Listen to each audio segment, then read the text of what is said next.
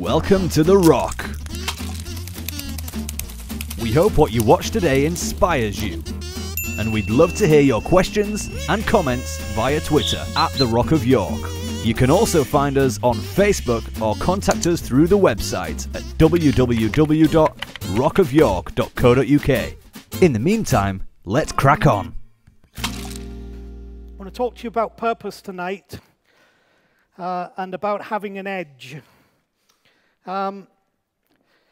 We have declared 2016 a year of hope, and have done some talking about that, and everything that's been said is connected with that and linked with that. I thought the last two Saturday nights were outstanding, really tremendous, and so I want to continue tonight just to talk a little bit about hope and purpose and having an edge. Purpose is actually the cousin of hope. Because if you don't have any sense of purpose, I will guarantee you're not going to have much hope. Because purpose is the cousin of hope. So unless we find a sense of purpose in our lives, actually the chance of embracing hope, the whole concept that the last word has not yet been spoken, you're probably not going to get there. See, the issue is that sometimes we know what we're doing, but we've forgotten why we're doing it. And when we've forgotten why we're doing it, we've lost our purpose. And when we lose our purpose, we lose our hope. So I want to talk to you tonight about the importance of reestablishing purpose in your life. Purpose, the definition is the reason for which something is done or created or for which something exists. It's the reason, okay? We all need a reason. I've been a follower of Jesus for a long time. I kind of stumbled into it a little bit as I guess it was a grace on my life because I never knew anything else but to be a follower of Jesus. My parents, I love them dearly, were followers of Jesus, and they, some people's kids are like put off what they would call religion for life because of that experience. It was the opposite with me. I saw such a genuineness in their faith that it wasn't something that they just did. It wasn't somewhere where they went. There was a why to it. There was a purpose to it. And so I kind of stumbled on this gig in that way, for which I'm very grateful. But in the context of that, it's because there is a reason. When there's no reason for something that's done or created, that's when we lose our purpose. As being in this thing a long time as well, I've met a lot of people who have, again, stumbled one way or another into becoming followers of Jesus. If you don't like that phrase, then, well, deal with it. Because that kind of was what happened. Disciples on a beach stumbled on becoming followers of Jesus. This guy turns up, follow me, and it's kind of, Matthew wrote the book of Matthew, tax collector. Jesus comes along. He kind of stumbles into this gig and follows Jesus. And I kind of like that because it means that any one of us from any background, of any previous experience, raised one way or not one way or another, can kind of stumble into this thing. And I think times like this are a little bit about that potential to stumble into this business of becoming a follower of Jesus. The thing is, when you become strong in purpose, everything has more power. So I've got kind of quite a few little statements I'm kicking out tonight to deal with. One of the reasons we feel powerless is because we have become purposeless. The stronger the purpose, the more power you experience in your physical body. How many of you know when you've got a sense of purpose, you can go harder and you can go longer and you can go better? When you don't have a sense of purpose, you're tired before you even start. Isn't that true? So when you become strong in purpose, everything in your life has more power. Your brain power, your thinking power, your debating power, your questioning power, everything has more power when you become strong in purpose. So let me throw this out right now. If you mentally, emotionally, physically are lacking in power, I know why. It's because you're lacking in purpose. So if we can get the purpose back, we get the power back. Now, this is very biblical. I could give you a lot of verses on it, but I'm not going to stretch it too far. Also, your provision in life is attached to your purpose in life. Wonderful verse in Matthew 6, verse 33 in Jesus' Sermon on the Mount. He said, if you seek first, well, he said, you guys are running after this and running after that, and you're worried, where's my next meal coming from? You know, where's my wages going to be raised? You know, what clothes am I going to be able to get? Jesus said, if you run after all these things, he said, you need to know this. If you will seek first the kingdom of God, right? That's not a religious statement. That's about a real kingdom. Kingdoms are not created by churches or religions. Kingdoms are created by kings. And kings are kings because they rule. So when Jesus said, seek first the kingdom of God, he wasn't meaning becoming more religious. He was saying, if you'll understand there is a king who rules a kingdom, and kings have power in that kingdom, if you'll seek the kingdom of God and his righteousness, which again, if you come from the wrong side of the tracks, means that you've got to try to be righteous. But he said, if you'll look for a righteousness that's given, rather than a righteousness that's earned, seek first the kingdom and the righteousness that's given. He said, all these things will be added unto you. Or in other words, the provision follows the purpose. Now, again, I'm going to say, if you're lacking in provision, I've got a solution for you. If you catch the purpose, Jesus said the provision will follow the purpose. Now, of course, that's scary because we like to think we have to know what we have to decide what we're going to do.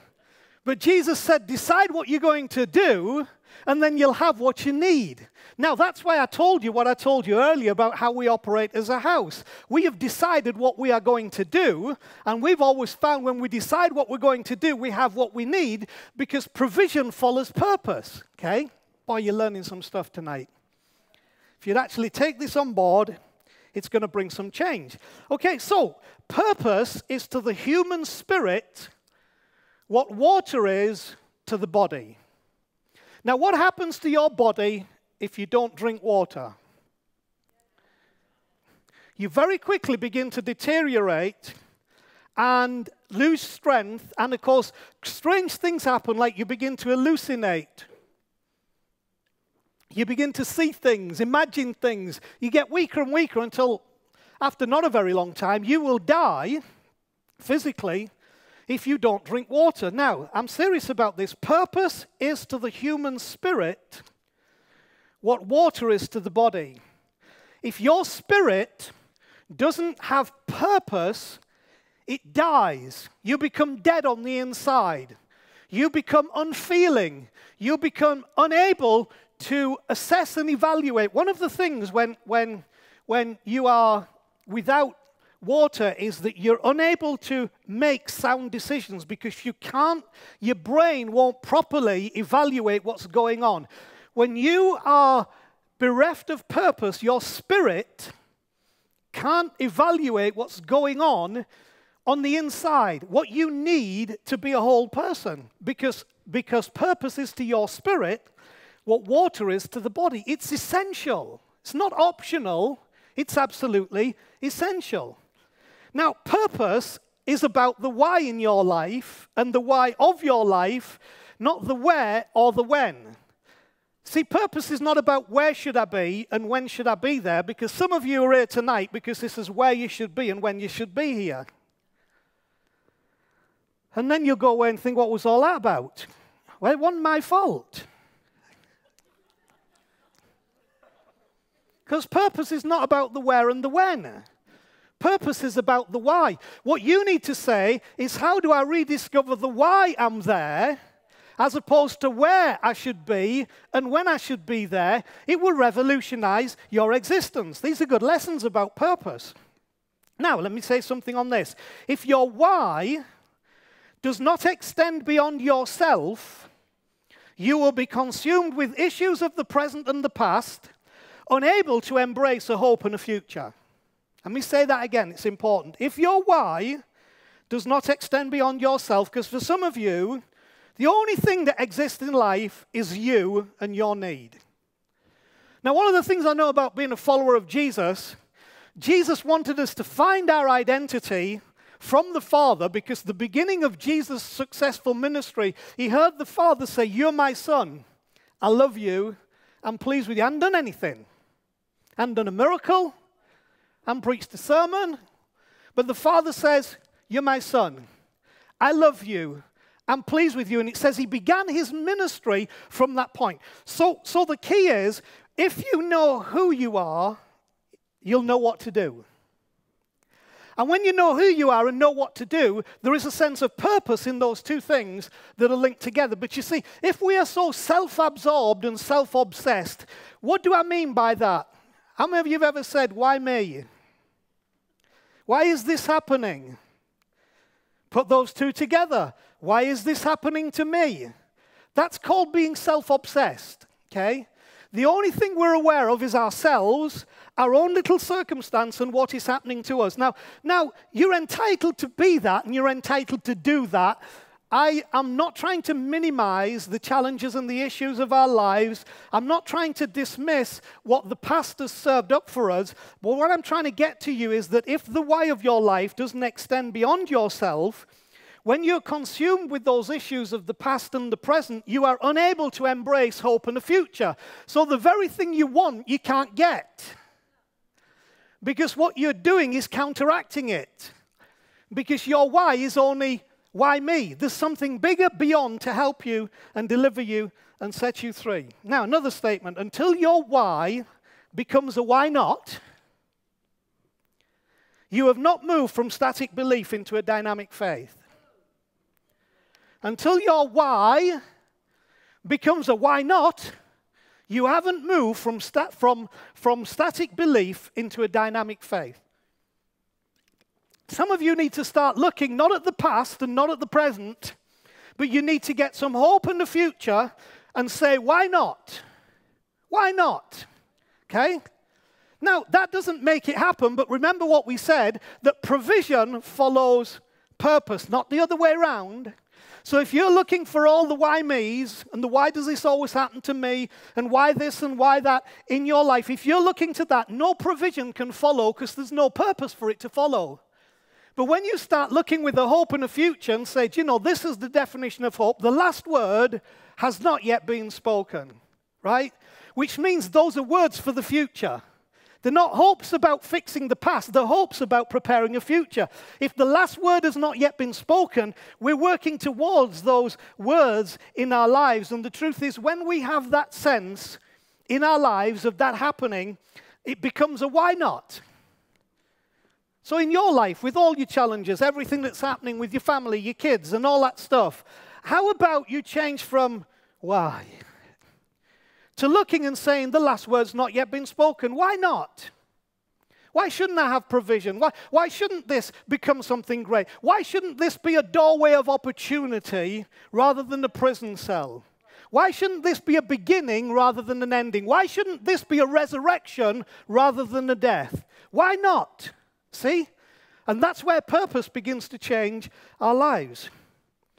Now, very quickly, the process of purpose has an opposite. It's called the process of task. Okay? I'm going to quickly show you this. We've talked all messages about this. But I'll just give you how it works, okay? Here's the process. Purpose, it should be up there, it's coming. Purpose produces passion, which produces joy, which produces release.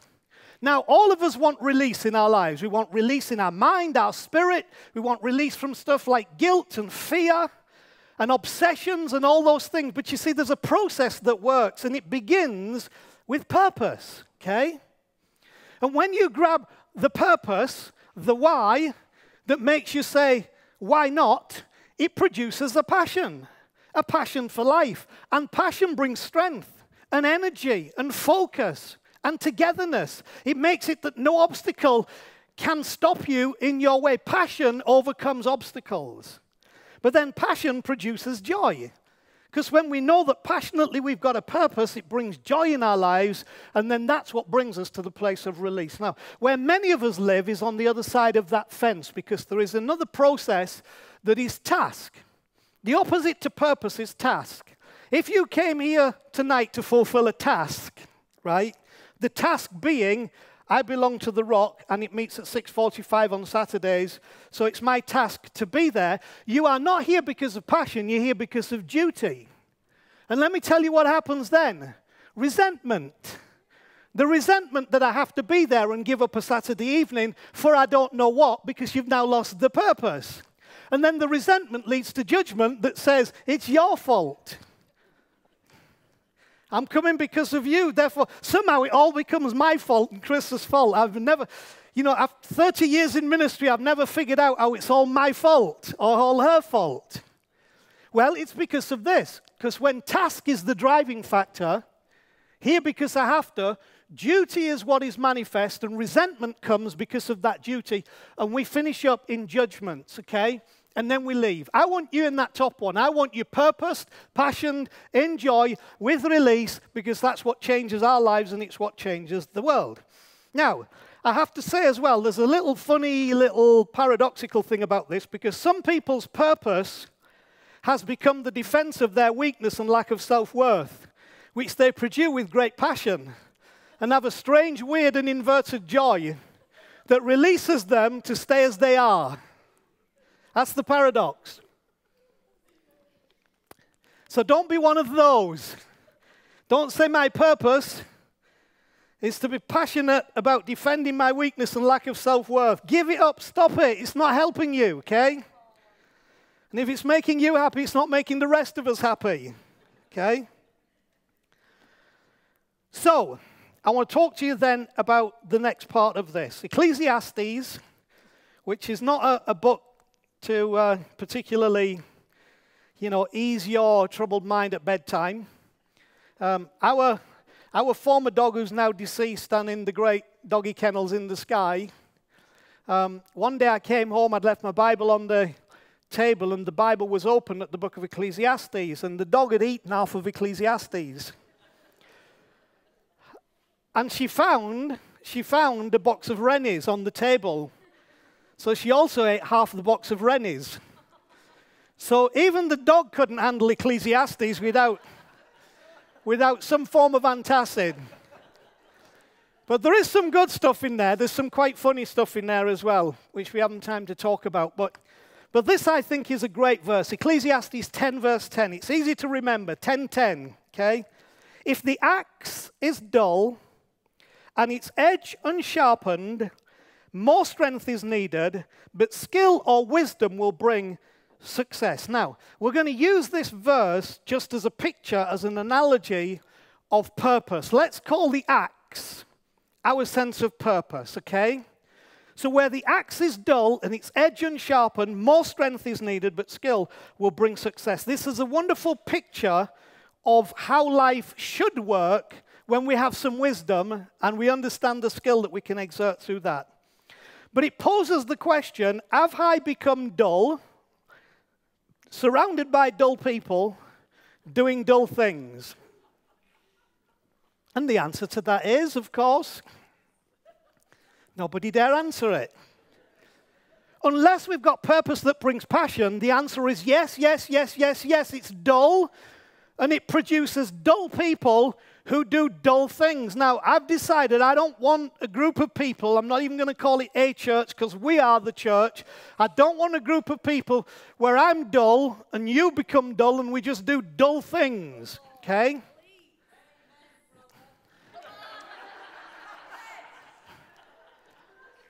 It's a year of hope, and it's time to look at some stuff and say, why not? So, keep your axe sharp. A dull axe, dull means blunt, okay? It means blunt. A dull or a blunt axe is dangerous for a number of reasons.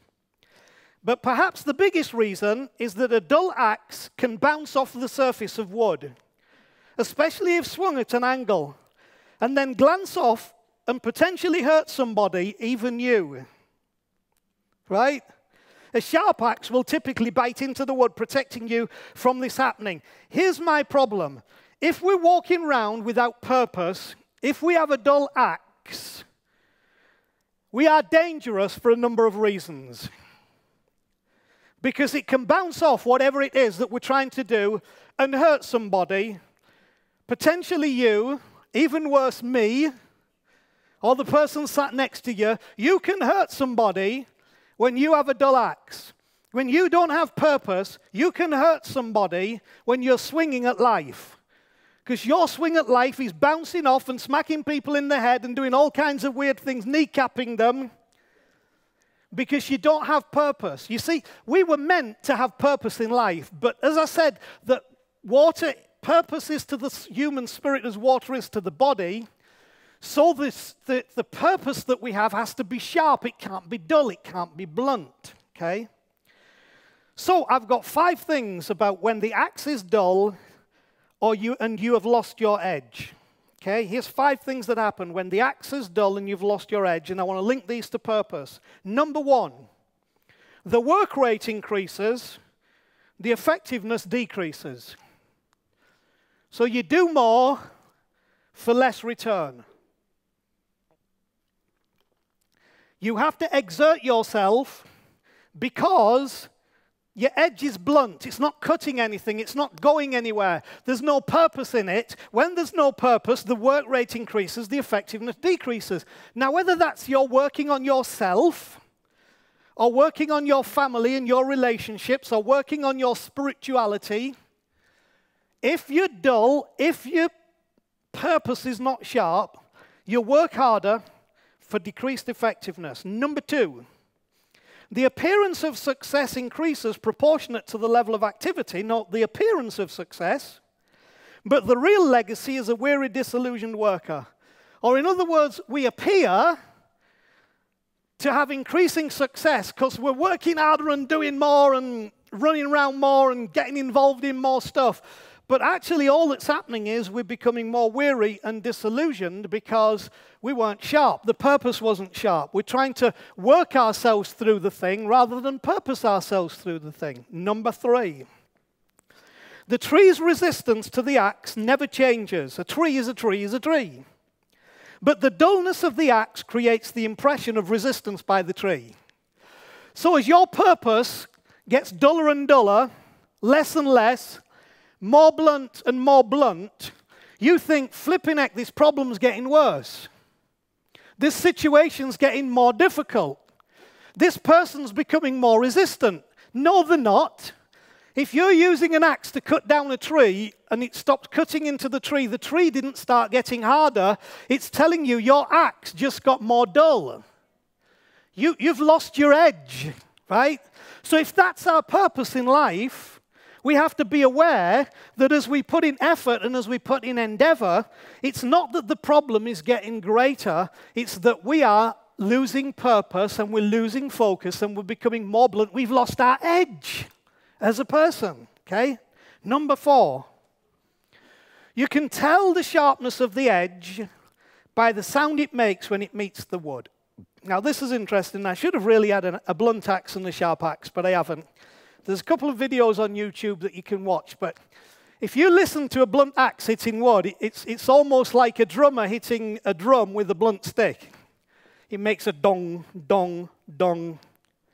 But when you have a sharp axe and go into the wood, it makes a totally different sound. And when you're the one using the axe, you can tell whether the axe is sharp just by the sound it's creating from what it is that you are doing, okay?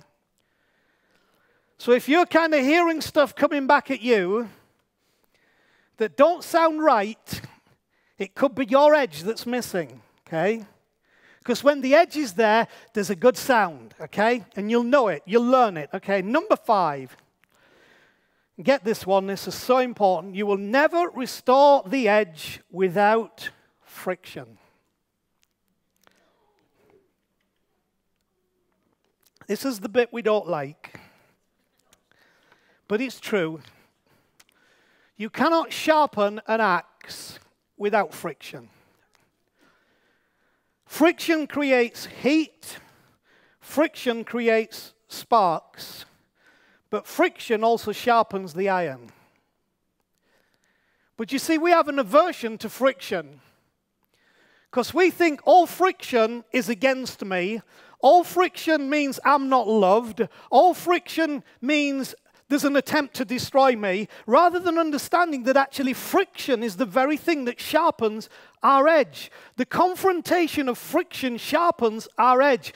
What happens when we go, ouch, and get away from it, all that happens is, yeah, we don't have the heat and we don't have the sparks, but nor do we have an edge.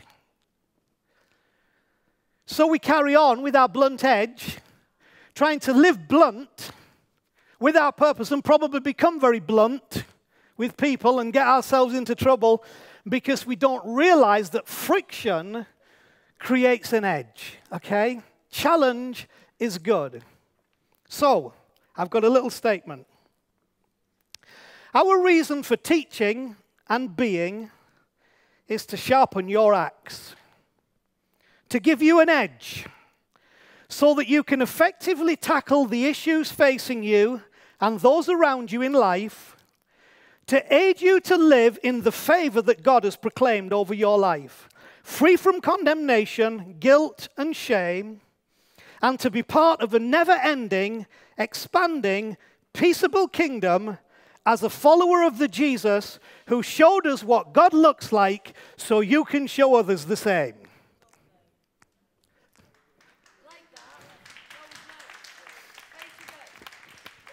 You want me to say it again? I'll say it one more time. Our reason for teaching and being is to sharpen your axe. That's why I'm here tonight. To give you an edge so that you can effectively tackle the issues facing you and those around you in life. To aid you to live in the favor that God has proclaimed over your life. Free from condemnation, guilt, and shame, and to be part of a never-ending, expanding, peaceable kingdom as a follower of the Jesus who showed us what God looks like so you can show others the same. And that's it. That's all I got to say about that. So I bless you. And pray that the friction on your life will produce the edge in your life, that you'll come back from task to purpose, and that as you recover the purpose, you'll find yourself in the most wonderful place of release, because you realize that that's what was missing tonight. But you made a decision, never again, never blunt again, right? Never purposeless again, not driven by task. I'm looking for the purpose that brings the passion, that produces in me joy, that brings me to complete release so I can be part of this peaceable kingdom. So, Father, you're with us. Help every one of us to find this, to be it, and for our lives to take off in a wonderful way as we manifest your kingdom. In Jesus' name, amen. We're done.